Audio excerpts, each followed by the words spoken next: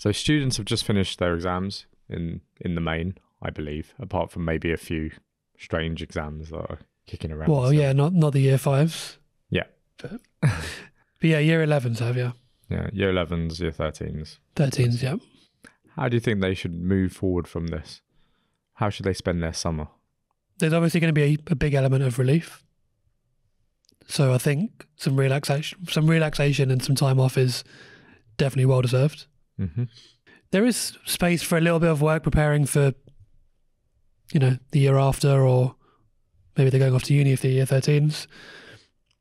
Yeah, I definitely think if you're going off to university and you get your pre-reading, you should definitely do that. Obviously, that will really help you. For the most part, it's probably a good time to sort of recharge. Yeah. Because I'm probably feeling quite burnt out at this point. A change is as good as rest. So I kind of think use those energies in different ways. So you've been sort of studying all year. Sort of you'll have a lot of pent up energy. Do something, go on a holiday where you're using a lot of that excess energy. Spend time with friends, that kind of thing. Especially if you're going off to university, because it's kind of a time when you might not see your friends anywhere near. Well, you won't see your friends anywhere near as much. No. I think that we did that quite a lot. We spent quite a lot of time together during that summer. During that summer, yeah. I think all of us did. Then, like, you do go off to uni and you sort of are so caught up meeting new friends in this new place, this new whole new life. And you probably keep in touch a little bit with some of your school friends. Yeah. But not so much until you sort of get back for Christmas and you're all like, back in your home place with everybody else. I went to Coventry a few times, but you didn't go to Birmingham. But I guess I didn't really do that much in Birmingham apart from, I don't think I had like any massive parties. I wasn't really. No, but I'm not. I'm talking about like the first year. Yeah. Like in between school and. Yeah. Yeah. I mean, yeah, second year, third year, you do like sort of reconnect a bit more and like go to other people's universities and stuff. So yeah, we did that. Yeah, I spent most of my first year in a drunken haze, I think. I can't remember a lot of it. Yeah, that was the first couple of years for me as well. Yeah. I remember turning up to lectures, bleary-eyed. Yeah. Imagining what they were talking about, and then sometimes... Falling asleep in the lecture. Me too. So you said a change is as good as rest. Explain what you mean by that. Well, I often find that if you intensely go in one direction and you're focusing on something similar all the time, then sometimes just you're not doing anything necessarily less exhausting in its own way, or that doesn't tire you out physically, but just changing what you're doing gives your mind a break from what you've been sort of stuck into. So what would be your balance between doing something different and actually resting? Well, resting, I don't think you need that much. Like, sure, get back into a healthy routine, like with sleep and that kind of thing. Although a lot of people probably don't. They go off and like sleep till 1 o'clock, 2 o'clock. Yeah. But you in reality you don't need that much sleep. It's you get your 8 hours. You get you might have a few lie-ins during summer, but really it's about doing new things. I think that's really what a rest is. It's like taking your mind off what you've been focusing on so much. Interesting. So would that help you to unwind or recharge? It helps me. It helps me. For instance, even in the job that we do, I do salsa dancing or whatever. And that takes my mind off this. So it helps me actually de-stress because I'm not focusing on work when I'm doing that. Like you can't You just don't have the mental space. But that's as good as a rest for me, because I don't feel like I'm working on that specific thing that, you know, I've used my mental energies on. I'm turning my mind to something else. This might be part of my problem. Well, yeah, maybe. Like, hobbies are quite good. Yeah, I seem to have lost mine over the years. Yeah, no, because we used to play badminton quite a bit. Yeah, I still do training and stuff, like weight training, but not. Yeah, badminton would be one. But most of my actual hobbies involve looking at a screen, or they did when I had hobbies.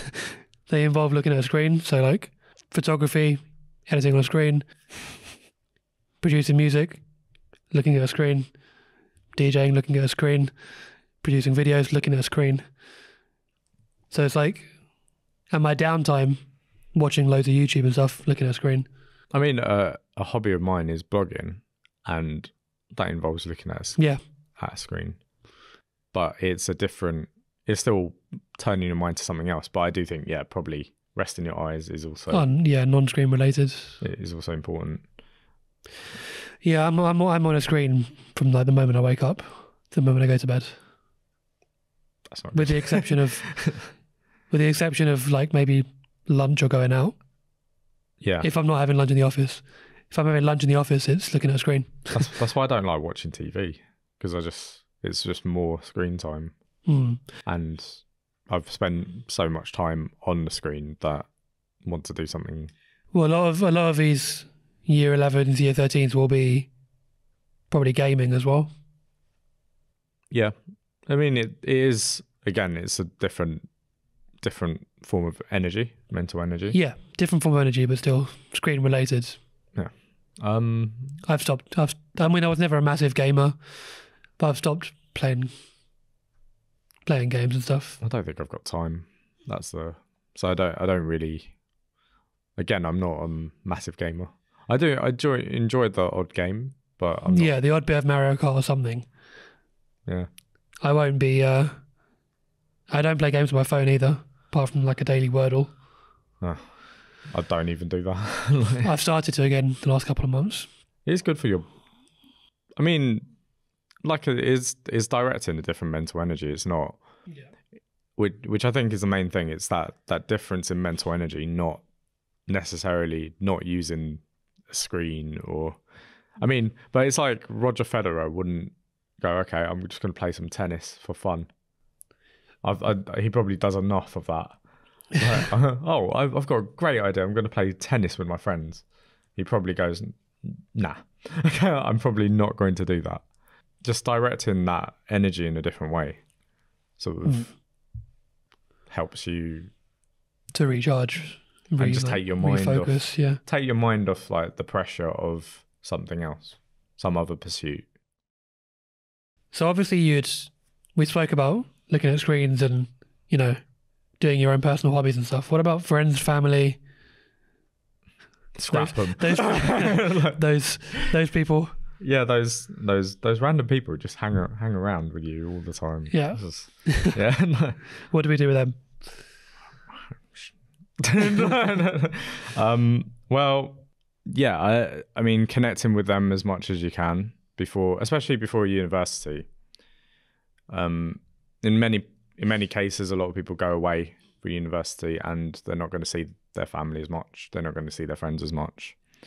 Around and about. So it is probably a good idea to devote at least a little bit of that time to. Yeah, it was tough. I remember because I was the first one to go off to uni like a week or two before everybody else. And maybe I won't say the name, but one of our friends sort of like cried because I was leaving. Oh. Yeah. I'll tell you off camera. I can't imagine that. Who? It's probably not who you think it is, but anyway. Yeah, they were like really sad that I was going, and it was like an emotional time for all of us going our separate ways. I think my dad, when he was around, he cried like just before I left. Well, I don't think anyone cried about me. That you know of? Probably not. Probably no one. Can't imagine. Like, no, I wasn't expecting it either. Like, they were just like, bye. I said, bye. And then like, that was it. I can imagine that, yeah. Yeah. Well, I called them and that kind of thing. So to keep in touch. Yeah. So like weekly. We didn't do it every day. That's just not me. That's too much. Yeah. So yeah, there's that. Keeping your sort of relationships, family, friendships, all that stuff. Keeping it going over summer. But what about if you're in year 11? Or what if you're even in year... Because we're talking a lot about year 11s and 13s. Because they have the biggest change. Yeah. But a lot of this stuff will also apply to year 3, 4, 5, 6, 7, 8. They've had the most, I guess, intensive period of the school years. So, because they've been... And also 11 plus. But theirs comes later. Okay. Yeah, theirs will be when the next school year starts. Yeah. Kind of unfortunate, but... Like Christmas time, I think, for them is like... They need good downtime. Yeah, good downtime. Yeah. But yeah, unless they're doing independent schools, in which case they don't have any. Easter. Yeah. Yeah. So I do think, yeah, they are special years because they have such an intense period of exams, and they've made it that way because the way they've changed the exams for A level especially is that they're all finals rather than split across the year, which was, I think, potentially better when it was split up, because it gives you a chance to retake if some of those exams don't go as well. So the year 1 exams, you could retake them in like January. I remember we used to. Yeah, I think so. Yeah. So they've got this intense exam period, so it's important for them to have a bit more downtime than some of the others. And actually, for some of the other year groups, it's probably wise for them to do a little bit more work. So I think we talked about year 10s and how they should actually make sure that they're... Yeah, they should utilise that time. Yeah, because they usually have mocks at the end of year 10, which gives some indication of the different areas where they struggle. They should use a bit of that holiday time to give them...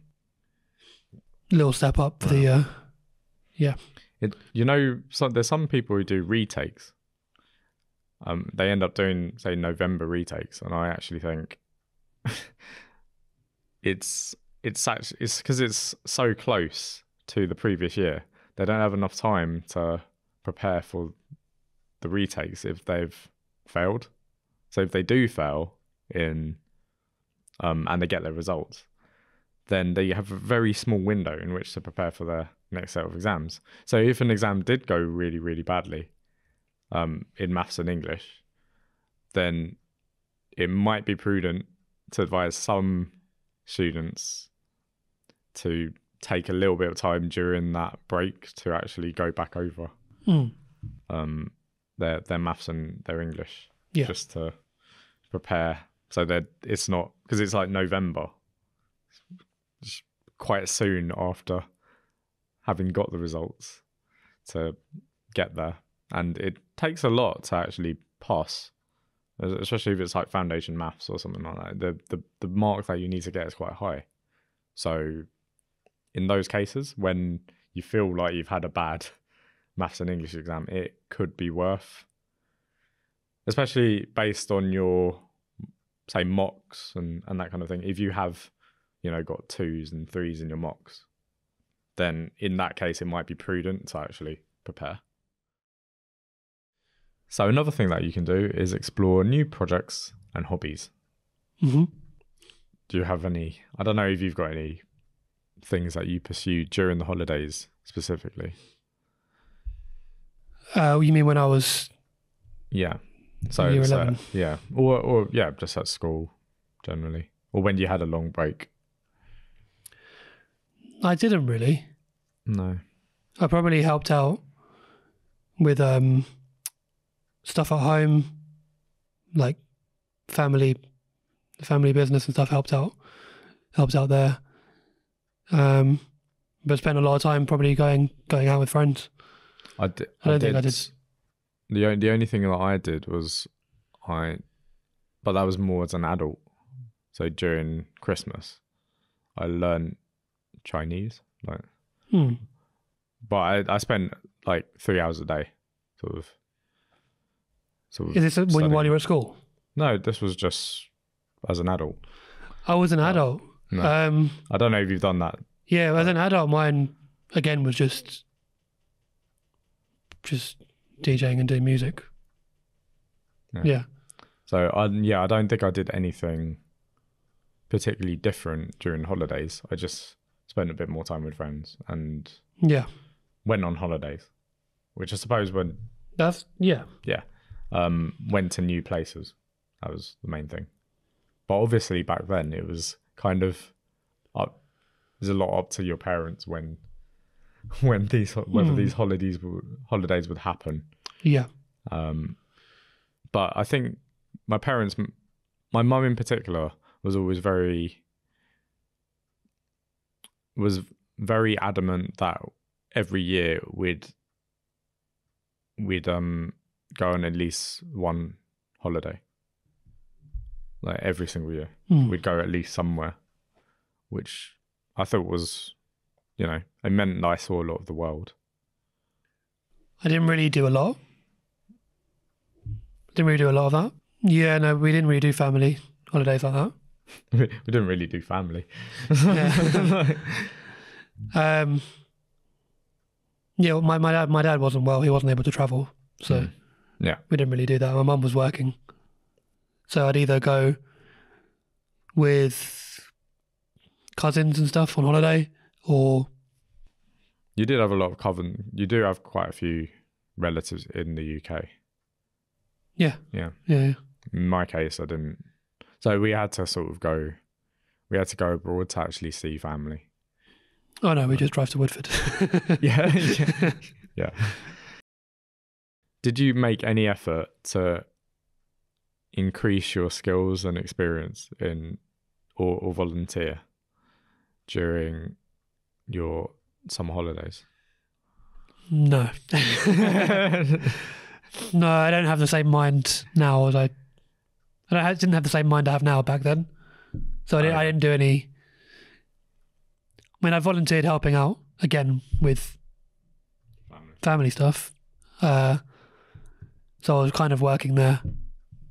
Yeah. For free. But yeah, no, I never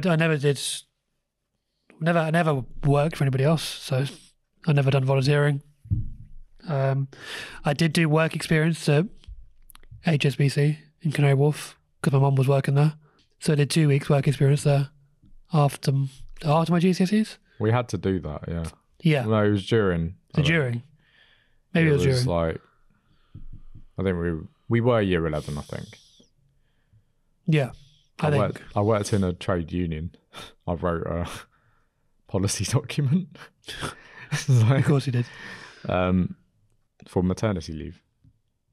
And they used it to negotiate with management. Where was this?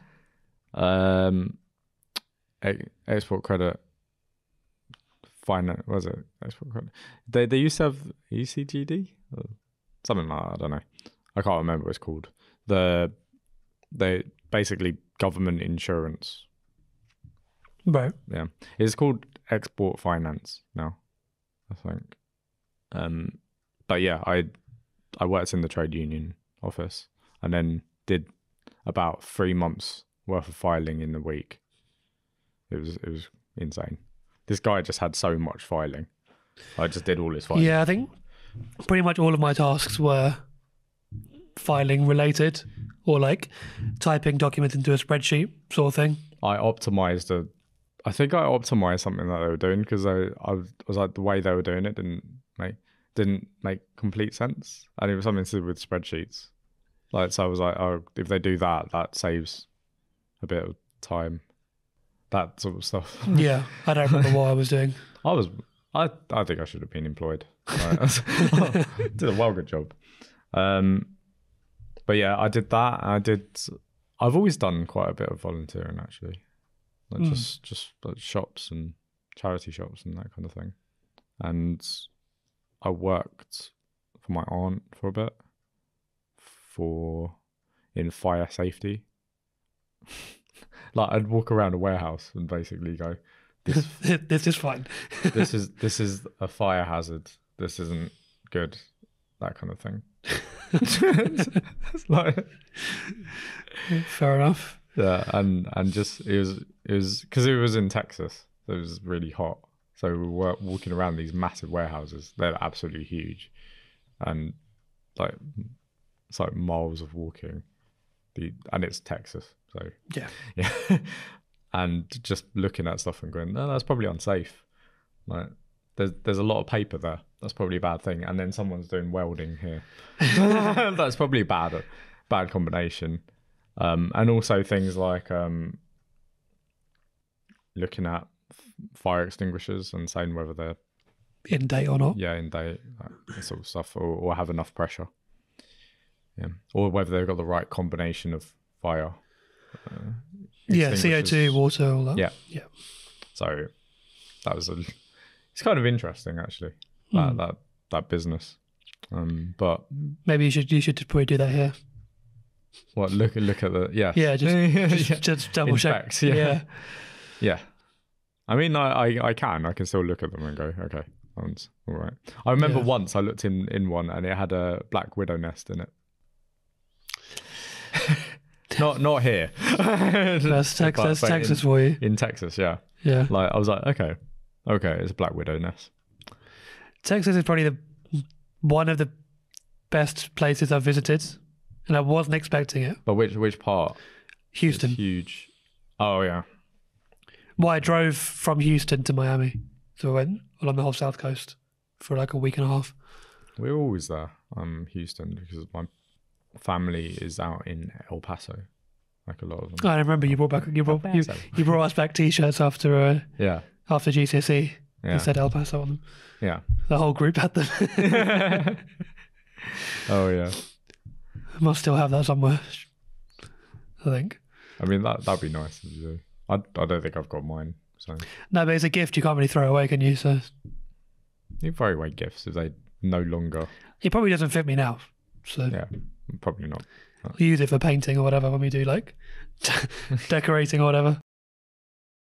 So we're going to talk about like healthy habits and building them, maintaining them, or like getting back to being healthy.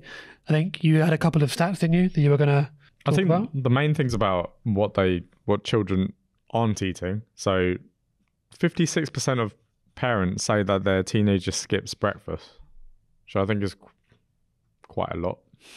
Yeah, I mean, I was never a massive breakfast eater. It takes me a couple of hours for my immune system and stuff to kick in, so it might depend on each person, but I can see the point. There was a second one, which was 27% of parents say their child eats junk food instead of proper meals. Yeah. Which instead of proper meals. Not as well as, like we do it as well as. A lot of that. But it's not in place of. Yeah. So let me tell you a story. So I was here a couple of weeks ago on a Saturday, and one of the year 11s came in and said that she'd basically not slept at all, and then went into an exam. Sounds like a great combination. Yeah, had not eaten properly. Just, yeah. I said how that's really going to affect your performance.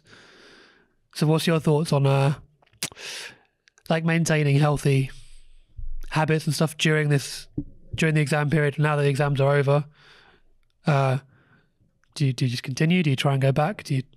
What's your thoughts? I don't know. I think people shouldn't leave. I mean, people shouldn't really change how they, their healthy habits. They shouldn't get less healthy during the exam period. That doesn't make sense. That kind of makes sense, because staying healthy and keeping healthy food and drink and whatever else and sleeping patterns and stuff requires a fair bit of thought and energy to keep going. So if you're allocating those brain resources to something else, like your exams, I know it's counterintuitive to like keep that resource sort of going, but you naturally go all in. Oh, it might be. It's counterintuitive, probably. Like, then it seems to make sense that if you go, okay, I can have some energy drinks and work 5 hours on this, as opposed to not having an energy drink and work 2 hours. I don't think that happens in practice, but No. because I think there were plenty of people who they could have those healthy habits and not rely on outside stimulus. If anything, it probably, like, we know, I don't think a little bit of caffeine's good for, I think having a coffee in the morning is actually quite good for exam performance, but not to subsist on it. Sort of unhealthy things. It reminds me of, Just reminds me of the in-betweeners. that's exactly what I was going to say. Yeah. It's dangerous. Yeah. I assume the kids haven't seen them because that was our sort of time frame. No. But yeah, I was literally about to say it reminds me of in-betweeners. I don't think, I think you should not change your habits that much unless they were so unhealthy during the exam period that if you were to continue that way, you'd probably die. I think it's better to remain consistent with things like your sleep patterns, your diet, that kind of thing. It's important to actually eat healthy throughout your life, not just at select periods. But if it has been a problem, it can be, and obviously you can devote a bit more time to some other practices.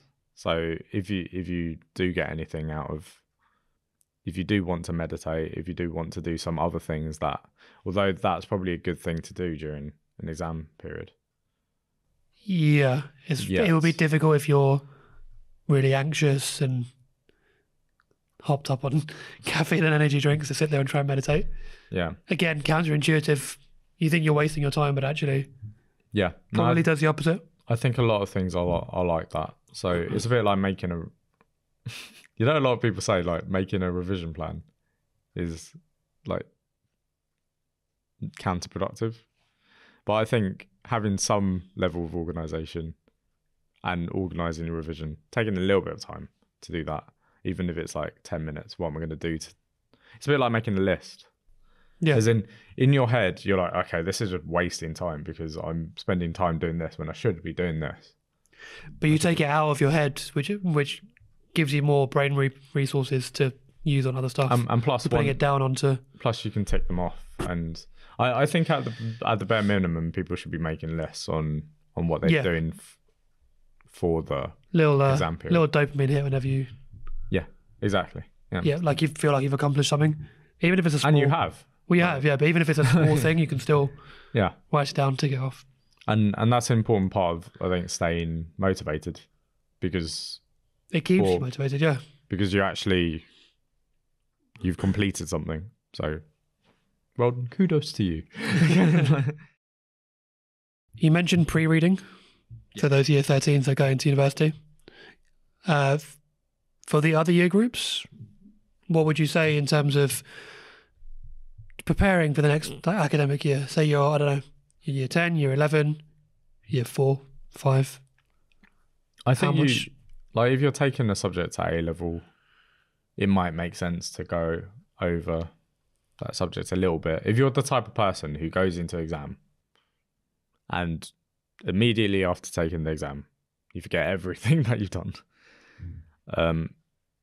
In that case, it might be worth doing a little bit of work during the summer to keep your skills sharp. If someone's taking like maths, for instance, at A level, you should be well up on your GCSE, end of GCSE stuff, so you're ready to sort of take that on. Yeah, that was a big jump. With I still think A level is probably the hardest thing I've ever done academically. For me, more than university. I don't think so. Like, for me, it was not for me. But I think it is difficult in terms of because you've got more than one subject, and it is quite quite a bit of material, and also I think at that time you're maturing into a good, like you're developing good study habits, but you're still developing them. You're not really that good at it.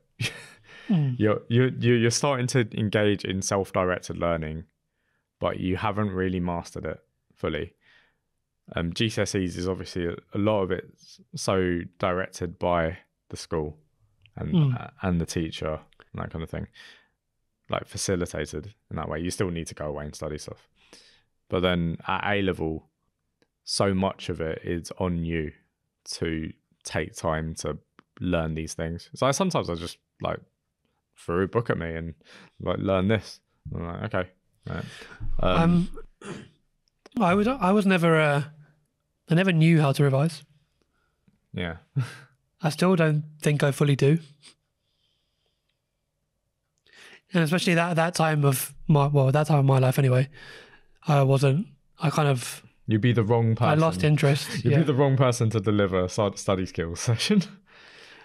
Yeah, I think I'd be better at it now, but it's back then I didn't, especially A level, was not in the right mind frame to actually work on that for several different personal reasons. GCSEs, I did a bit of revision, didn't do a lot, still got all like A's and B's. Funnily enough, the A's I got were in the subjects that I got to choose, which tells you a lot. Yeah, I think you're the type of person, I think I just enjoy learning generally, so it's, I do now, but I didn't appreciate it then, or I lost interest. Yeah, like I feel like it didn't particularly matter what I was, although I think there was like being underconfident in something, feeling that I wasn't good at it or I couldn't be good at it, affected my ability to learn it. So I remember with French, as soon as I had the chance to drop French, I dropped French. Me too. Because I never thought I just assumed that I couldn't do it. It's because it's structured very differently.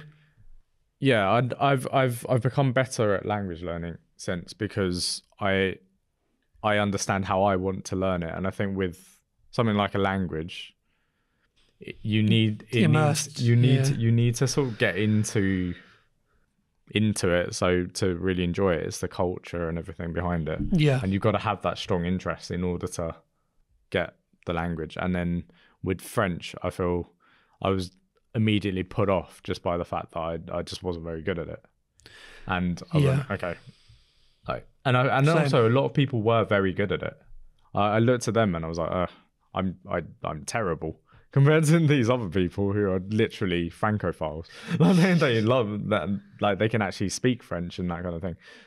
And also the way we learned was we didn't really do enough conversation practice, I think. No, it was very much, here's the Encore Tricolore textbook.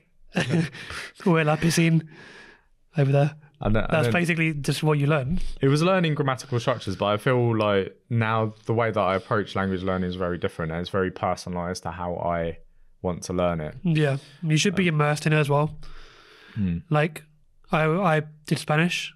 I was learning French from like the age of, 4 or 5. Yeah. At like a Saturday French school in Wanstead. You're quite you're lucky though. I'd never even done any French until I still couldn't. I couldn't get it when I went to school though. Until Forest, I swapped it out for Spanish, and that I just picked up. I managed to get an A in Spanish. Why was it? I could do the talking. I could do the. I think it's the sentences are structured in a way that makes more sense. There's no like going like through the sentence to realise that this verb was talking about this. Oh, okay. And having a question mark at the beginning of a sentence makes so much sense. I think we should do that in English, because you don't realise it's a question until you get to the end. Well, my dad hates that. It's quite clever. They put a question mark upside down, I can't remember, at the beginning. So when you're starting that sentence, it's a question mark. Yeah. But the... And sorry, when I went, talking about being immersed in it, when I went to Cuba, all came back. Oh. I was like, yeah, I can speak this, I can speak that, I can ask for a coffee with milk without sugar, in Spanish. Like, but they kind of laughed because their dialect is different. Yeah. So, in European Spain, they pronounce their, what was it? Like a beer is a cerveza, like a th. Cerveza, yeah. Or like the V's become B's. Yeah. In Cuba, they don't do that. So when I started speaking in European and Spanish, they were like, we don't talk like that over here.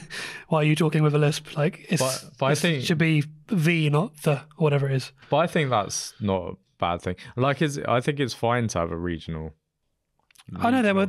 Like, the thing is, they were happy just to have conversations with me in Spanish. Yeah. Whereas if you go to France, try talking in French, and they realise you speak English, they'll just talk. They're kind of like, we'll just talk to you in English, even though you're trying. It's like we both know English better than we both know French, so yeah, just do that. And also with Spanish, it's just so widely spoken. It's another reason why I switched over.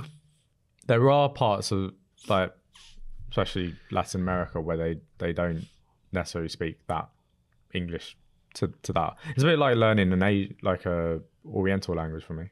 So Chinese, Korean. I remember going out to the countryside in Korea, and some people don't speak English at all, and also things like going to the country and reading the bus signs and in Korean, that kind of thing, because it's quite easy to pick up. Like, yeah, I mean, I hate to bring it back to tech again, but like that's all kind of Google Lens. What does that say? Yeah. Or like live translation, talking to somebody else. But there's like a level of respect that you get from learning a language, like speaking to someone.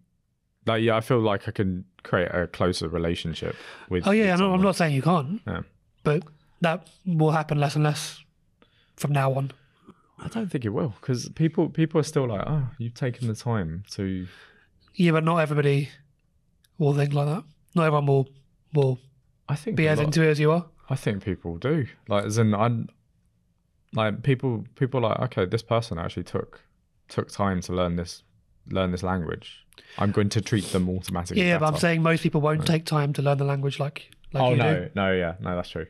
But that's what I mean. Like, it will give you an advantage if you actually know the language, because people will be so lazy with it, and also, like, if things do get mistranslated, you can you've got a bit more of a sense of it. True. It's easier because of your brain's malleability and plasticity. It's easier to learn a language before the age of 5, 8, something like that. With I think it's with things like native, like, pronunciation. So but even just learning the language, because like Spanish, extremely difficult to pronounce if you haven't been speaking that. Like, if you can't roll your R's, you spend ages trying to learn how to do that. Yeah. Whereas if you'd learned that at like 5, you can pick it up quickly. I'm talking more about like being able to remember, make those brain connections to remember what the words, and I think rather than just physical being able to say it. I think you can do that with, like, if you learn that as an adult, but the hard thing is actually getting that native, like, dialect. I think that's the real limit with it's something that you always have that little bit of, like, if I speak Chinese, it's like you can still tell that he's learned Chinese as an adult. Yeah, I see what you mean. Or older, but then a kid growing up. So a great thing for any student to do is actually learn a language. I think that's actually really good use of the summer. You could even go away to, like, if you're going on a holiday somewhere, learn a bit of that language. Like, you can sort of make it practical as well. Yeah.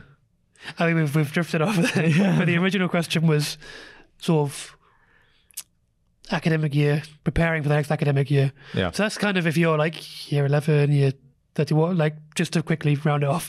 Say you're year 7. Year 7s. If you don't have your basic skills down, then work on that. then work on them. Otherwise, take more time off. Use the end of year exams As a gauge. Yeah. So you'll have certain things in your report, in your end of year exam that come up as particular weaknesses. Work on those a little bit, because you also have holiday homework, but like it's usually not a huge amount. I mean, yeah, I would say quite a lot, but like, I would say if you're basic skills, fair enough. But if you're like year 3, 4, 5 and not doing 11 plus, 6, 7, 8, 9, 10 as well. 10 and a bit, I would say do maybe 80-20 Pareto principle. Do like 20% work, 80% play. Do some reading, like hang out with friends. Everything we've spoken about before. The year 12s as well.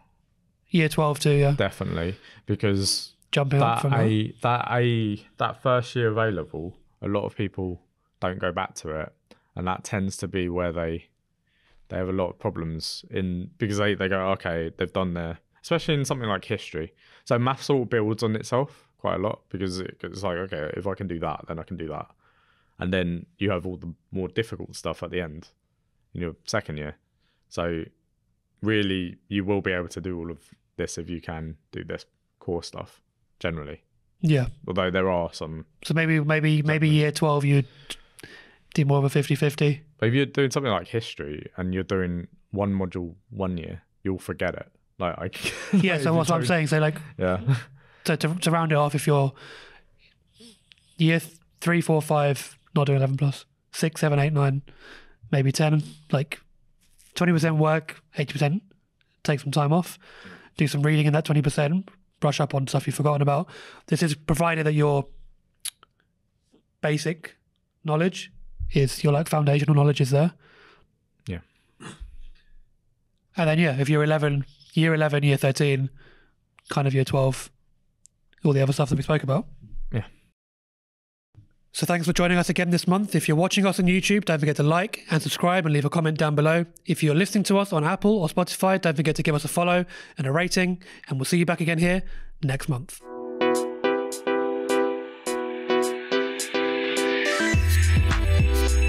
The Education Lounge Podcast.